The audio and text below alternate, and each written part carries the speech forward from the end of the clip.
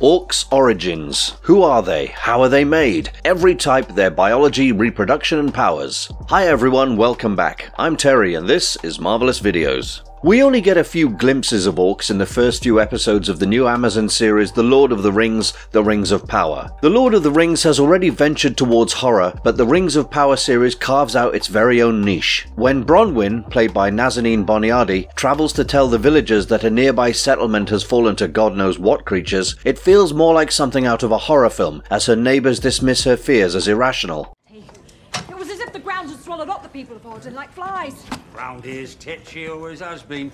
But it also represents a different connection with orcs. These folks are a few decades away from the very last time anyone happened to see an orc, and the very thought of it makes them shudder. They're more scared of a resurrected, terrifying force occupying their settlement than they are of the murmurs of a myth. The entrance of the orc has all the markings of a slasher villain, delivered in bits and snippets. An eye seen through the flooring, a hand clattering as it strikes the ground, a close-up shot of a mouth and its ugly tongue. We glimpse its bony mask in a blurry profile, but we don't see its full ugliness until it catches Bronwyn cowering in the cabinet. The orc here nevertheless adheres to the basic canon. It's a vicious monster with the appearance of a deformed human, and an adversary whose combat prowess is nonetheless outmatched by a mother and her child. However, the threat it poses feels very real in a way that many of the other episodes of Rings of Power can't quite bring to life. In the Lord of the Rings film series, a swarm of orcs could be seen as threatening, but a solitary orc here still feels potentially lethal. Before we go into our explanation, we have a very small request. If you like our content, please support us by subscribing to our channel. This is a small click for you, but for us, it means a lot. Thank you. Now, let's begin. The Pale Orc. What are orcs, and where do they come from? Many have undoubtedly wondered where and how the orcs originated. When answering this question, there are a few factors to bear in mind. To begin, we must determine if we're discussing the original orcs or those from a later generation, as there are normal orcs and the more elite Uruk-hai. There's a widespread myth that orcs and goblins are distinct and separate beings, whereas in fact both are simply different titles for the same beast. Tolkien predominantly used the name Goblin in The Hobbit, but he typically used Orc in later writings like The Lord of the Rings. The main distinction between the infamously powerful Uruk-hai and Orcs is that Orcs are often shorter and lean forward, while having long arms. They may also tend to be particularly sensitive to sunlight, whereas Uruk-hai, in comparison, are tall, stand straight, and can usually operate in sunshine just fine, although they still really dislike it. To address the topic of where orcs come from, we'll have to use parts and pieces from other Tolkien books, because the question itself doesn't really have a simple and straightforward explanation,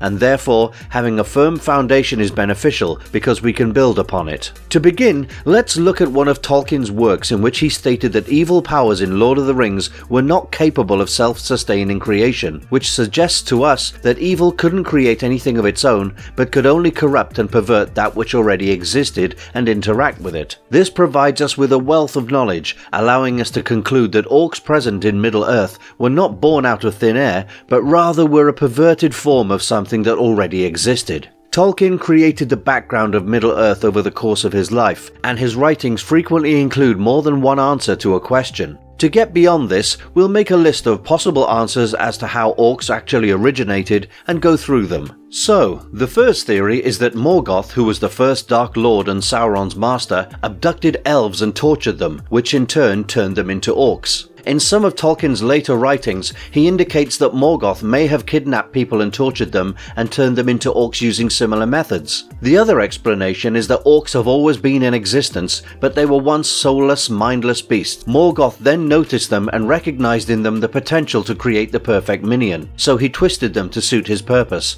instructed them, and made them into dark and cruel weapons of his will, which he used for death and destruction. This is aided by the fact that when the powerful Dark Lord is finally defeated, the orcs often seem to become very confused and are quite easily defeated by the forces of good. We can see this both when Sauron and Morgoth are defeated, indicating that without the strong will of a Dark Lord pushing them and guiding them, the orcs eventually revert back to their ancient form, that of a mindless, confused beast. The last explanation also included Morgoth. He was one of the Valar, who were a type of deity in Middle-earth. When he became evil, he poisoned many other spirits that served the Valar. A few of these spirits were actually quite powerful ones, such as the Balrogs and Sauron, but there were also many less powerful spirits, and a few of these are thought to have assumed the appearance of orcs. So it explains how the first orcs were originally created. What about future generations though? That brings up the next question. Did the orcs reproduce? Were female orcs ever present? Were they created by cloning? Did they ever hatch? No female orcs are ever mentioned in Tolkien's written writings, but in the Silmarillion, he does write that orcs survived and reproduced in the same manner as the offspring of Ilúvatar did, implying that they did breed, and hence female orcs existed. In the novels written by Tolkien, we also get to see a few orcs having a sort of relationship, such as an orc named Bolg, who is actually the son of the chief of orcs of Moria, Azog, explaining what it's like to have devoured the youngling of a goblin, which implies that there are probably a lot of goblin younglings, parents, children, and so on scattered all over the books and movies who we have no knowledge of. On this topic, Tolkien did once affirm the existence of female orcs, writing, quote, "There must have been orc women." However, because we rarely if ever see the orcs except as warriors in vast legions in the hands of the wicked lords, we naturally don't know much about their lives. One final point is that there are some speculations in the books that Tolkien wrote, like Saruman may have bred orcs and men. This crossbreeding is thought to have led to the creation of half-orcs and Uruk-hai, which is why Uruk-hai are believed to be more resistant to light,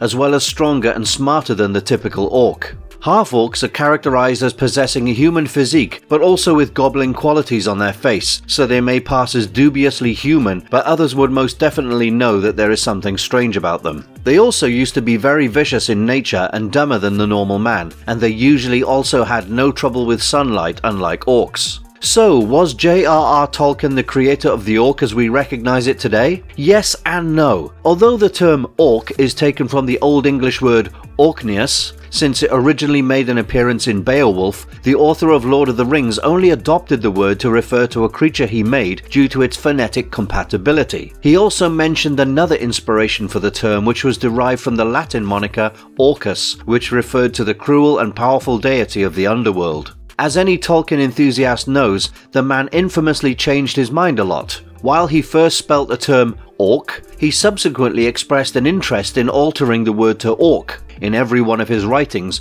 although this never came into being. The orcs were referred to as goblins in the text of The Hobbit. Tolkien subsequently made a distinction between the two, referring to goblins as being different from the orcs. He is especially cautious to avoid any association with marine mammals who coincidentally have the same name. Orc seems to be the Hobbit's version of the term given to these creatures at the time, and it has nothing to do with the orca, marine mammals that belong to the dolphin family. In his works, another term for the orc was hobgoblins, which he used to characterize the bulkier form of the goblins. Further investigation reveals that his use of hob was incorrect, as it typically signified smaller, not larger. Tolkien always maintained that absolutely nothing that was in Middle-earth was intrinsically evil. This included the goblins and the orcs, who were mostly viewed as Saruman's servants. They despised themselves, despised each other, and it's even claimed that they despised Sauron and Saruman. According to certain theories, orcs were formed from the ground. According to the Book of Lost Tales, orcs were, quote, formed from the slimes and heats of the ground using Morgoth's wizardry. Again, Tolkien modified this detail later since it was impossible for Morgoth to produce life entirely on his own. This gave rise to the most widely held belief that orcs had been formed from tainted elves. This addresses the topic of the immortality of orcs and elves, although most people think that this is Tolkien's last word on the subject. It's thought that the contamination of the elves caught by Morgoth involves consuming the flesh of other elves, causing them to lose their immortality and become terribly deformed as a punishment. Other hypotheses also exist, including things like orcs being intelligent but not completely humanoid. Of course, we could go on and on about comparable notions, but the ones described are the most popular and have been referenced and confirmed by Tolkien himself. Orcs were the major soldiers in the Dark Lord's army, as well as the most prevalent of their minions. They were formed in the Years of the Lamps by Morgoth, who was the first Dark Lord, and served him and subsequently his descendants in their attempt to control and conquer all of Middle-earth. Melkor abducted certain elves before Auron discovered them at Cuiviénen and horribly disfigured them, transforming them into the very first orcs. After the war for the sake of the elves, many orcs, together with fallen Maiar and other terrible minions of Melkor, remained in the deep caverns, chambers, pits and tunnels beneath Melkor's subterranean fortress Angband. They grew in number and eventually spread over the northern areas of Middle-earth. They were uncovered by dwarves who conveyed the message of their existence to Thingol, who was king of Doriath, prompting him to acquire weapons of battle for the very first time. For centuries the orcs were simply a minor annoyance, but when Melkor, better known as Morgoth, returned with the Silmarils, he assumed complete control of them and eventually unleashed them onto the land of Beleriand. Denethor, the king of the sparingly armed Lyquendi, was assassinated by the newly organized orcs, although they were finally vanquished by Thingol and all of his allies. They laid siege to the havens of the Falas under Círdan, and the siege didn't end until the Noldor arrived. The huge casualties experienced by the Sindar at the hands of the brutal orcs terrified them to the point where Melian, the queen of Doriath, constructed a powerful spell to defend their land. The Lyquendi, who sustained the most casualties in the war, either hid in Osiriand or sought safety in the elven realm of Doriath. A bit off the flank. Classification of orcs, exploring all the different types of orcs. The Fellowship generally encountered the enormous soldier orcs bred for battle, as well as the Snaga species sometimes which were more suited to labour and hard manual work. Another variety of orcs are the Snufflers, which are tiny, black-skinned orcs with large noses that excelled at tracking. Despite his tiny stature, one Snuffler was even able to slaughter a soldier orc when the two of them had a disagreement.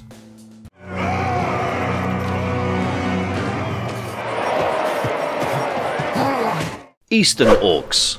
The Eastern Orcs was the name for the orcs who lived in the distant eastern reaches of Middle-earth, being answerable to no one for a long time after Morgoth established his seat of authority in the stronghold of Angband.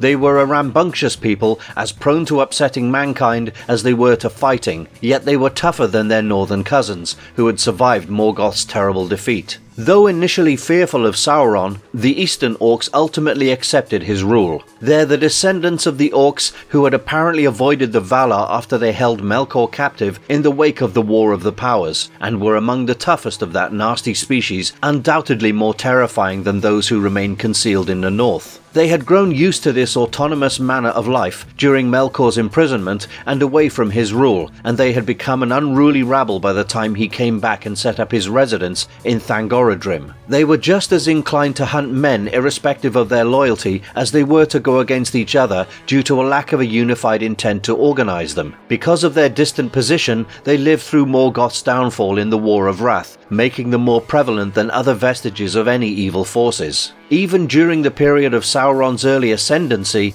the Eastern Orcs continued to be a chaotic party that would not quickly bend their knees to him, guaranteeing that his grasp over the eastern and southern territories was not as solid as he would have desired. While Sauron pretended to be fair in order to fool the elves, they mocked him and scoffed at him. Nevertheless, the Dark Lord eventually succeeded in unifying all orcs, even these tiny tribes in the east, in a unified vassalage based on their shared hate of both elves and men.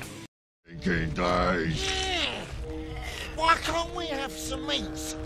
Snagga. Snagga was a derogatory word for Mordor and Isengard's smaller and less important orcs, particularly used among the bigger and more powerful Uruk-hai. It's derived from a term in Black speech, the dark tongue of Mordor, that means slave or servant. In The Lord of the Rings there are two orcs named Snagga. The first was an Isengard orc. Snagga was a ranger under Ugluk's command and part of a group transporting Meriadoc Brandybuck and Peregrine Took to Isengard. When Eomer's horsemen raided their camp, he was murdered. In the movies, he is shown to be an orc of Mordor who is under the authority of Grishnak. The voracious Uruk-hai decapitated and cannibalized him. Another orc with the same name, Snagga, was a member of the fortress of the Tower of Cirith Ungol's garrison.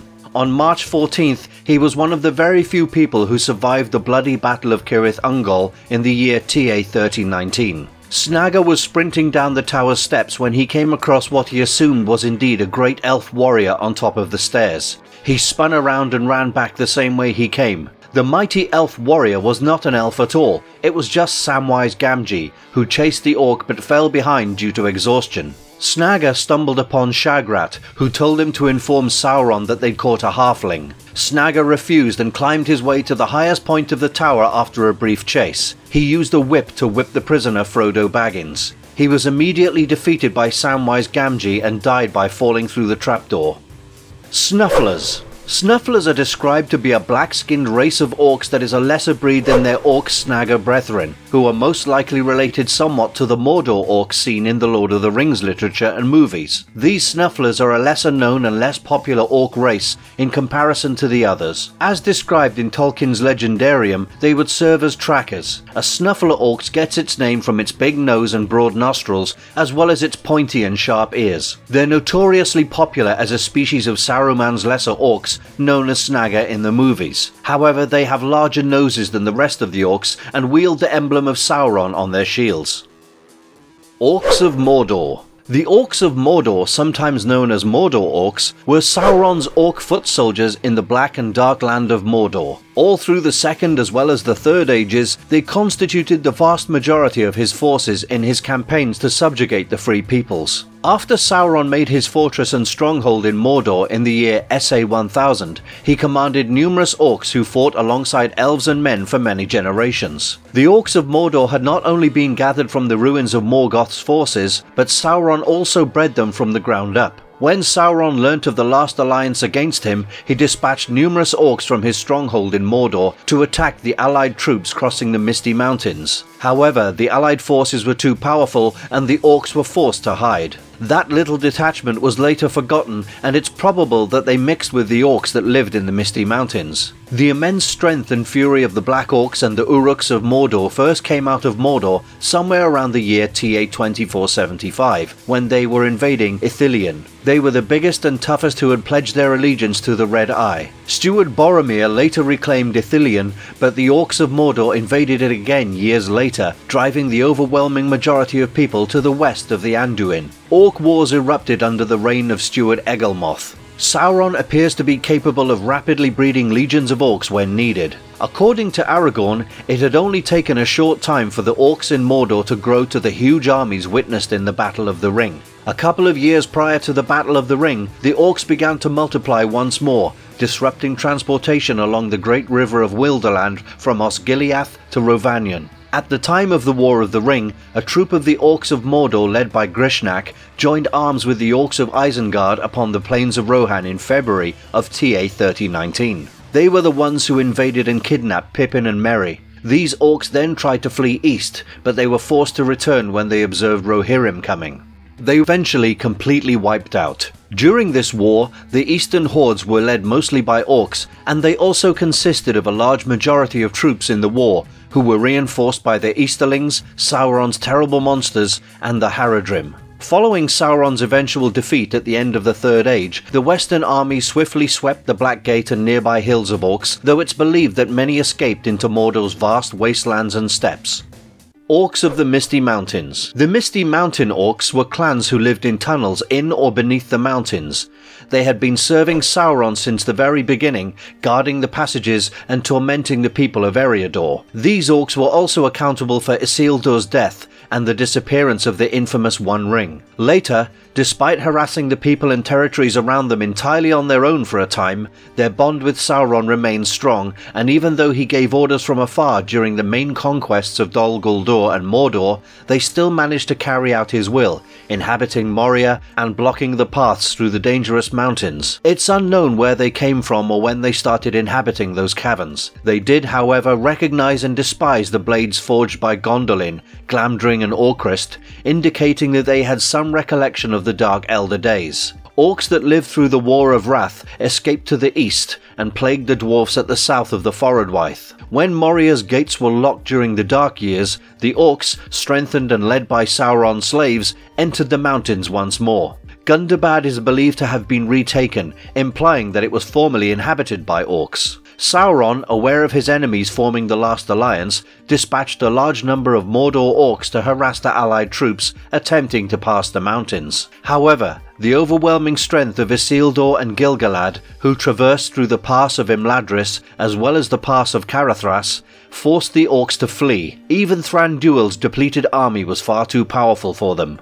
The Orcs spent their time primarily undercover in Mirkwood or on the riverbanks, attentive and on the lookout for groups of men or elves that they could overwhelm.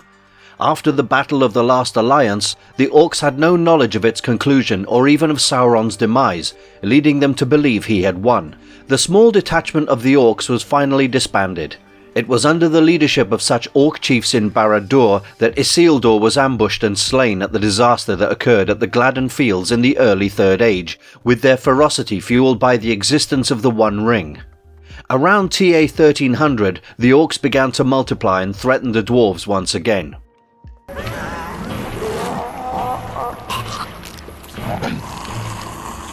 Orcs of Isengard. The Orcs from the land of Isengard, also known as Isengarders, were Orcs that had established their base in the trenches of the Ring of Isengard to serve the Dark Wizard Saruman. They consisted of the majority of his troops, and also a sizable portion of the soldiers he dispatched to attack the neighbouring nation of Rohan. The wizard's personal breeding of Orcs has to have started around TA 2990. In preparation for Saruman's invasion of Rohan, these troops were imprisoned in the filthy pits dug beneath Isengard. This program featured the interbreeding of men and Orcs, as well as the creation or improvement of the deadly Uruk-hai, the toughest and biggest of those who were at the White Hand's service. At the time of the War of the Ring, the wizard Saruman led a huge troop of Orcs supported by 2 regiments of Uruk-hai and Dunlendings to the very first War of the Fords at Isen in TA 3019, when Prince Theodred was assassinated as per the orders given by Saruman. This was done to give him and his lord Sauron complete authority over Rohan as a component of the latter's battle against the West,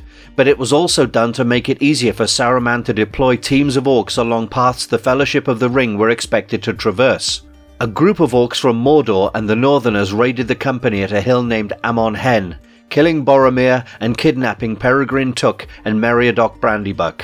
However, near the outskirts of the Fangorn forest, the Orcs were ambushed and slaughtered by the powerful riders of Rohan headed by Eomer. During the second battle at the Fords of Isen, Saruman's army of 10,000 Orcs, which mostly consisted of Uruk-hai strengthened by Dunlending hordes, was overwhelmed by Rohirrim defenders, forcing the army towards a fortified gorge named Helm's Deep, where King Theoden, the king of Rohan, had decided to make his stand. Despite originally having the upper hand because of their superior numbers and equipment, Saruman's army was crushed in the War of the Hornburg. Bitter at the wizard's ruin of their woodland, the Ents of Fangorn headed out towards the land of Isengard, erecting walls, smashing the Orcs, and destroying the stronghold. Half-Orcs. Throughout the late Third Age, Half-Orcs were also among Saruman's servants. They were malevolent, lumbering giants with lynx eyes. Saruman's minions also included goblin men who seemed to be a cross between orcs and men, but were actually a separate race. The half-orcs' origins and nature are unclear. Saruman supposedly discovered during the Third Age that it was actually possible to combine men with orcs, resulting in stronger and bigger orcs, or vicious and clever men. As a result, he produced half-orcs and goblin men to serve him. The Dunland squint-eyed southerner was very likely a half-orc.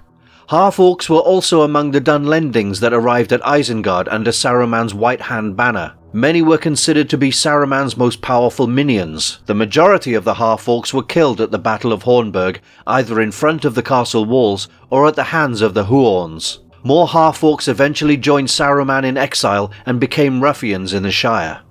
Uruk-hai. The formidable Uruk-hai were a relatively new type of orc that came into being in the Third Age. They were quicker than typical orcs and could move throughout the day without being weakened. They were not just quicker, but also smarter, stronger and bigger, while being shorter than men. The Uruks used the sign of the evil Red Eye of Sauron in their devotion to Barad-dûr, the people of Mordor. The Red Eye was also painted onto their shields. At least one soldier on the walk with Pippin and Merry had a black sword with a long jagged-edged blade, which Pippin used to cut the ropes on his hands. They also had long arms and crooked legs. Saruman the White's Uruk-hai wore iron helms with an S-elf rune fashioned with a special white-tinged metal on the front. Due to the fact that their shields sported a small white hand, which was the emblem of Saruman, centered on a dark black background, it was obvious that this S referred to Saruman. Aragorn saw that their attire was unlike that of other orcs.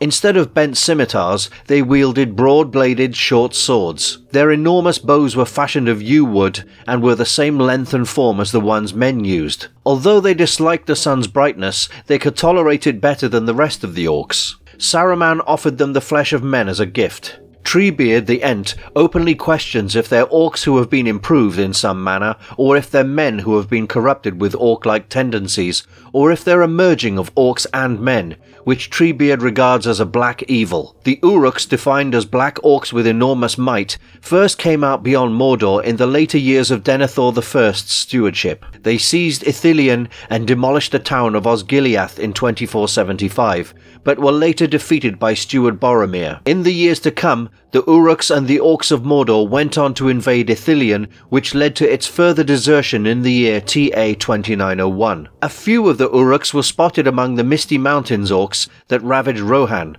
covertly serving Saruman. During the Battle of the Ring, the Uruks from Mordor respected Sauron and referred to him as the Great Eye. At this time, Grishnak was their leader. These Uruks were clearly of Sauron's breeding, although it's unclear if they can be considered identical to the Uruk-hai, who may represent a further upgrade to the race created by Saruman during the conflict. The Uruk-hai, together with the rest of the mannish adversaries of Rohan and the Dunlendings, constituted a sizable portion of Saruman's army. Saruman's legion of Uruk-hai battled against the King of Rohan, King Theoden, and his troops at Helm's Deep. He also helped them with his wizardry. As Gimli, Aragorn and Legolas pursued the party of the Uruks who seized Pippin and Merry, Saruman's will induced exhaustion in the hearts of the pursuers and added speed to the orcs. Ugluk led the Uruk-hai from Isengard, and because they were the strongest, he felt compelled to lead the march of the hobbits as well, insisting on returning via Isengard. This was the squad that assassinated Boromir. Hobgoblins. Hobgoblin was a term given to bigger sorts of orcs in Middle-earth during the Third Age. In the search for Erebor, Gandalf tells Bilbo Baggins that it is said that the misty grey mountains are absolutely full of hobgoblins, goblins, orcs and creatures of the worst sort. Hobgoblins are a kind of gigantic tusked orc located in the arid Mithrin, or Grey Mountains. The word appears just once in the text of The Hobbit. It's been hypothesized that, quote, the phrase potentially, though doubtfully, relates to the huge soldier orcs known as Uruks, end quote, presumably because Tolkien had not coined the latter term by the time he wrote The Hobbit. In 1971, Tolkien stated in a message to Roger Lancelyn Green that the notion that the hobgoblins were a bigger kind is the inverse of the actual truth.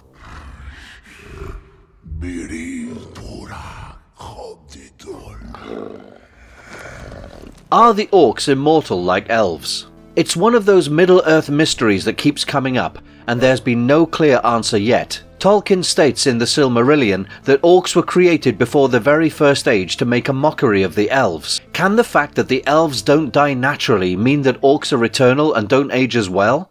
Or is it possible that they age and die faster as a result of their rotten origin? Orcrist, which was previously employed at the Siege of Gondolin during the First Age, terrorizes the goblins residing in Goblin Town in The Hobbit. According to some, these goblins, or orcs, were there during the fight and have been dwelling for thousands of years beneath the Misty Mountains.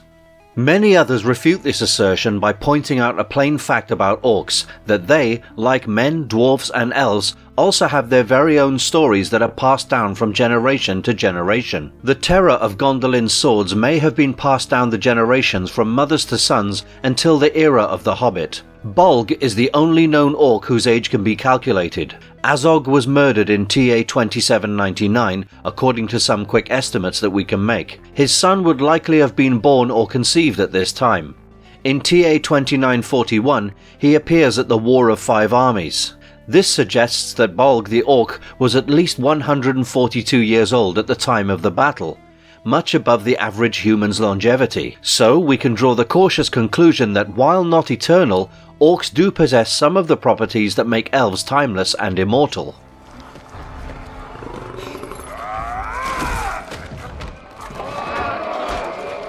How do orcs reproduce? Exploring their anatomy. To analyse the range of orcs depicted in the mythology of Lord of the Rings, both female and male orcs must be involved. Forced and selective breeding would be a method of producing a large number of disposable soldiers. Young children were most likely separated from their mothers at a very tender age, maybe even taken right from the belly before they were born, in order to generate creatures lacking compassion and empathy. Female orcs were doomed to reproduce. They might have been killed off after being compelled to give birth to perhaps a premature child, unless they were able to reproduce again.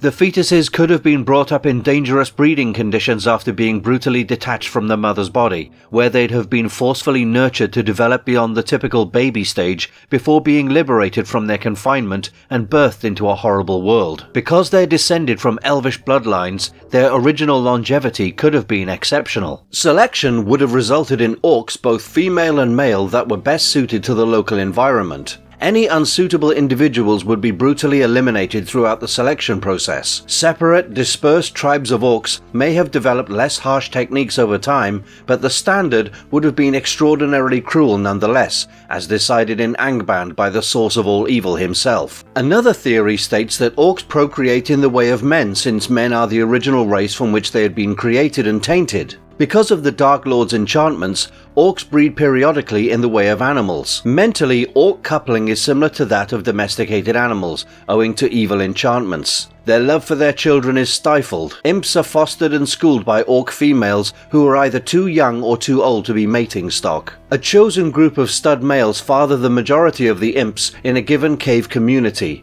Previously, these bull orcs could have been transferred around the several orc lairs, delivering their services in order to protect the proto-race from being inbred. Male imps are taken under the wing of male orcs when they reach a specific age and trained in what little they really need to know about life, mainly digging, combat and male choral music. ForeverMedhok. Orcs through the first, second and third age. Timeline and evolution. The exact roots of the orc species are a source of contention among Tolkienists and mythical scholars of the legendarium alike. Orcs had their first known appearance in the year YT 1330. A tiny number of these horrible monsters, presumed to be scouting groups, had entered Beleriand through the passes in the mountain ranges and also through the southern forests, when the Sindar noticed a diverse range of evil beings roaming Beleriand, including wolves, orcs, and other wicked beings of shadow. Thingol instructed the dwarfs of Belagost and Nogrod to create weapons for the use of the Sindar, which they employed to chase away the evil monsters and restore peace. Around this time, the dwarves informed the Sindar about how these fallen beasts originated in the ruins of Angband and could also be seen on the east side of the Blue Mountains, at which location they posed a threat to the elves who lived there.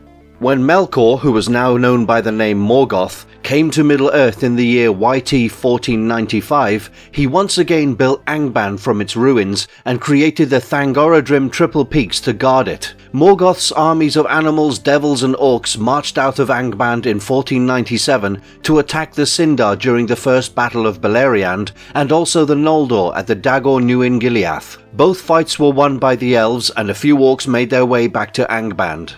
At the time, the orcs living on the eastern side of the Blue Mountains stayed outside Morgoth's grasp and were under the rule of their own people, though they squabbled as fiercely as any of the many children of Ilúvatar. Fear. The city is rank with it. First Age. A large number of orcs were created in Angband by the Dark Lord Morgoth to fight in the Wars of Beleriand, which approximately lasted for 587 years during the First Age. They made their first appearance at the War of the Lammoth, in which they were crushed by the Noldor. Morgoth sent an orc force against the House of Feanor when they returned to Middle-earth. Despite outnumbering the exiles, the orcs were absolutely no match for the strength and anger of the Noldor, and were defeated easily and quickly. Feanor, however, could not defeat Morgoth's power alone, and he was brutally murdered by Balrogs, having left the orcs to breed under the eye of the Dark Lord. Quite a few years later, during the emergence of the House of Fingolfin in Middle-earth, the orcs were sent to fight them as well. However, they were completely crushed in the War of the Lammoth. Despite their terrible defeat at the Dagor Aglareb, as well as a brief foray on Hithlum, the remaining Orcs restored their numbers. They and their ruler scored crushing wins over the free peoples residing in Dagor Bragolach as well as near Naith Arnoediad. They were virtually annihilated during the War of Wrath, while those who survived fled eastward into the Grey Mountains, the Mountains of Angmar and the Red Mountains.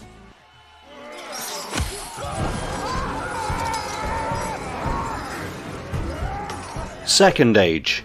During the year SA 1000, many years later, Sauron resurfaced, claiming Mordor as his domain and beginning the development of Barad-dûr. His followers among the Orcs during this time were of the northern strain, having survived Morgoth's defeat, and it was not until much later that he brought all of their evil race under his rule. The eastern Orcs despised him as long as he wandered among the elves in his fair visage.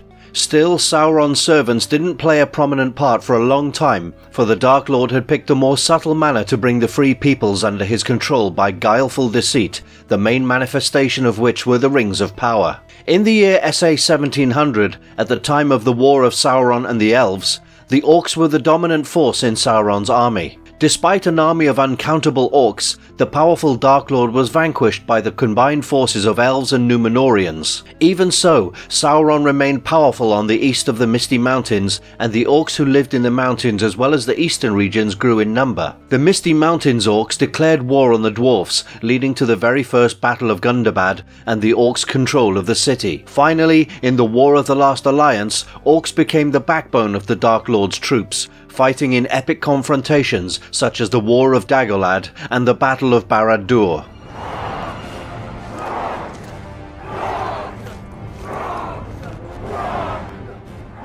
Third Age. In the Third Age, the powerful Orcs were Sauron's basic infantry in Dol Guldur and Mordor, as well as his powerful vassals like the Witch King from Angmar and the corrupted Dark Wizard Saruman. Orcs battled for the Witch King in his fight against the Kingdom of Arnor in Angmar. Years later, under the command of the Necromancer, they attacked Eriador. The Orcs from the Misty Mountains, which were one of the select Orcish civilizations with greater autonomy, and their king Azog laid the foundations of the War of the Orcs and the Dwarves, retired into their caves after their defeat. They reappeared in TA 2941 at the War of the Five Armies, suffering yet another horrible defeat and losing Azog's offspring, Bolg.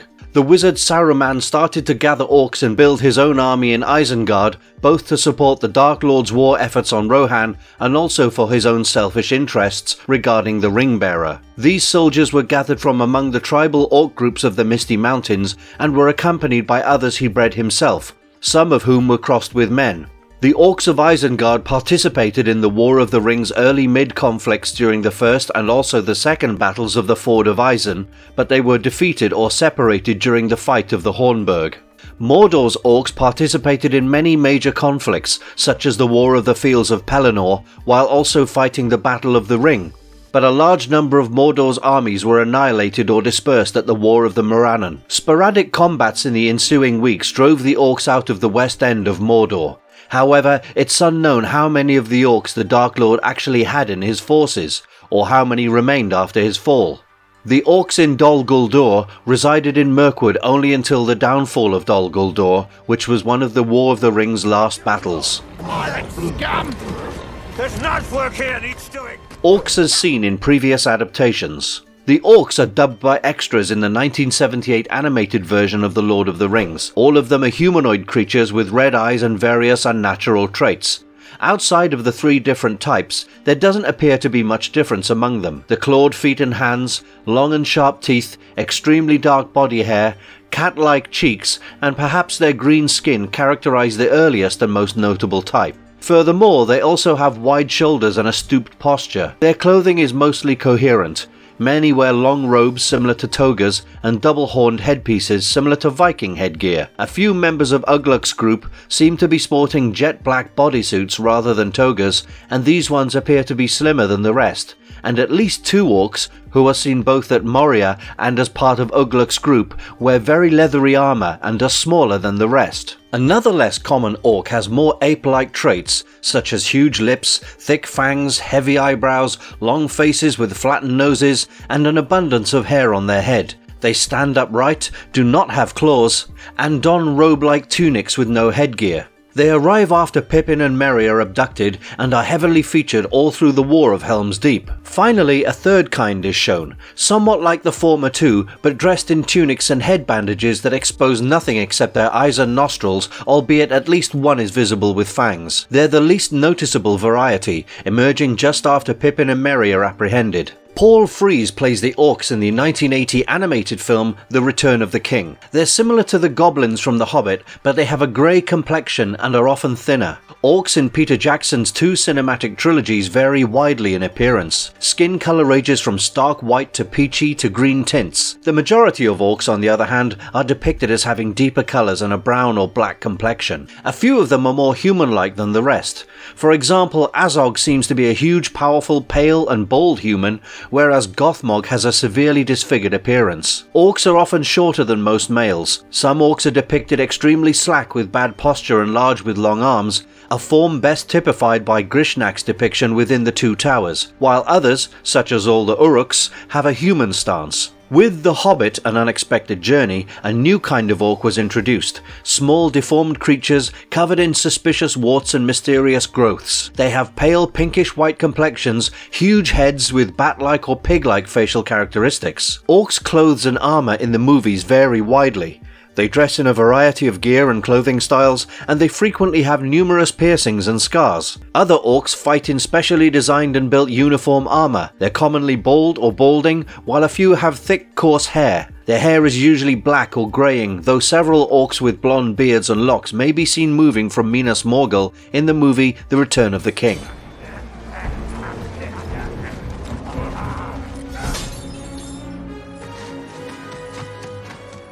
How are the Orcs in the Rings of Power different from the previous versions? When you see a live-action adaptation of a famous J.R.R. Tolkien tale, it's almost certain that you'll witness hobbits, dwarves and elves throughout the journey. Similarly, orcs are certain to appear at some point. These twisted, vicious monsters confront the characters of The Lord of the Rings on several occasions and form the majority of both Saruman's and Sauron's armies in pivotal confrontations. Bolg and Azog, two powerful orc lords, appear in Peter Jackson's The Hobbit film trilogy. The orcs in the different films are intimidating and terrifying, and they hiss, growl and roar precisely like you'd expect them to.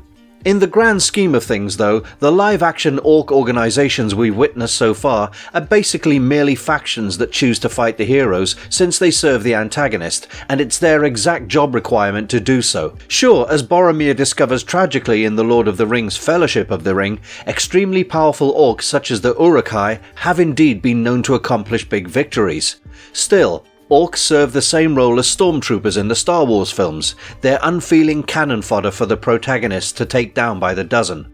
That is before Amazon Prime Video released the critically praised Lord of the Rings series, The Rings of Power. It doesn't take long for this series to establish orcs as a real nightmare, and in doing so, it finally makes them as terrifying as Tolkien intended. Orcs have been portrayed as scary monsters in every Tolkien-themed live-action project. However, in The Rings of Power, the second episode completely transforms them into horror film villains by relying heavily on their digging powers, which Tolkien has stated surpass those of the dwarfs. These orcs not only look like horror film monsters, they also act the part with a lot of jump scares. They skulk in fear like sheltering individuals. They hunt, claw, and as Bronwyn and Theo discover, they're exceedingly difficult to kill if you're not a mighty hero equipped with rare and costly equipment. Even Arondir, a well-equipped and skilled elven warrior, has the shock of his life as he escapes the terrifying adversaries, and then, only when he least expects it, three clawed hands spring from the shadows and seize him from behind.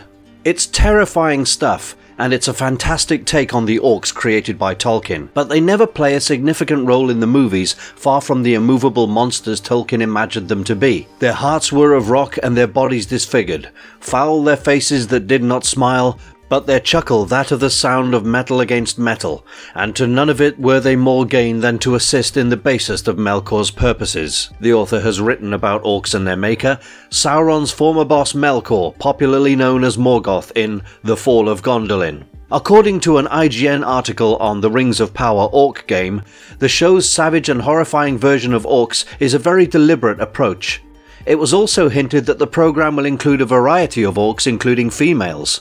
Surprisingly, the show's orcs have such a powerful, unsettling impact that even the performers are thrown off. Lloyd Owen informed Metro that the Orcs genuinely frightened him when out on set. "It causes you to have a visceral reaction," the actor added.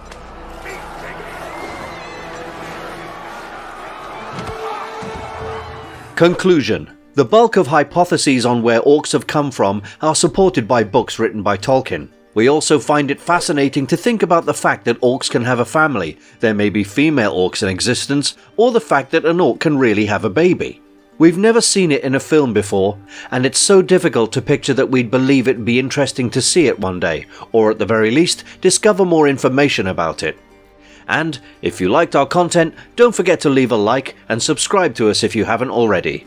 Have a good one. Thanks for watching, and see you next time.